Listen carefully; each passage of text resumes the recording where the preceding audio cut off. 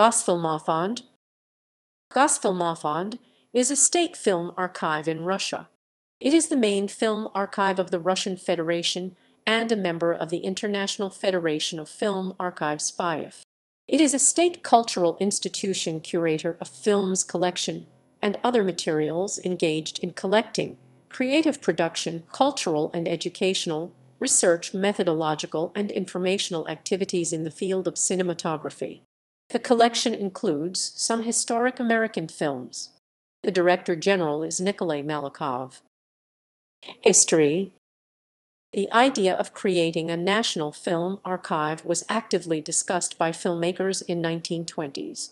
The basis of Gosfilmofond was a unique collection of old films rescued by film historian Sergei Komarov. It was a collection of silent films which, by the efforts of Komarov, were moved to the State Technical College of Cinematography. Later these films became a part of Gosfilmofond collection. On October 2, 1935, the Organizational Bureau decided to create a film negative fund because of poor conditions of storage for films and other cinema materials. In 1936, it was proposed to the Directorate General of the Cinema Photo Industry to build a central vault for negatives in Moscow.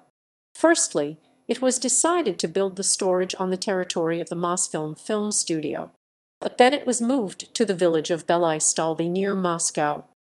The construction began in 1937. The official opening of Gosfilmofond was in 1948. On March 18, 1966, the Profile Cinema Illusion in Moscow was opened especially for showing movies from the archive in one of the famous Stalinist skyscrapers. The film premiere was The Battleship Potkin by Sergei Eisenstein. In 1993, by the decree of the President of the Russian Federation, the Gosfilmofond was included in the state collection of especially valuable objects of cultural heritage. In 1998, the Gosfilmofond became a member of the Association of European Cinematics, which is patronized by the Council of Europe. In 2010, the Gosfilmofond presented the Library of Congress with digital copies of lost U.S. silent films. In 2015, leaders of the organization planned arrival to the Cannes Film Festival. In 2018, the Gosfilmofond celebrated its 70th anniversary. Festival. Since 1997, Gosfilmofond has been holding the Belaya Stalby Festival. The festival takes place every year in the last week of January. The main objective of the festival is to show films from the state collection of the Russian Federation. The festival also shows new movies made on the basis of the Gosfilmofond's collection and films using film materials from private collections and foreign national film archives.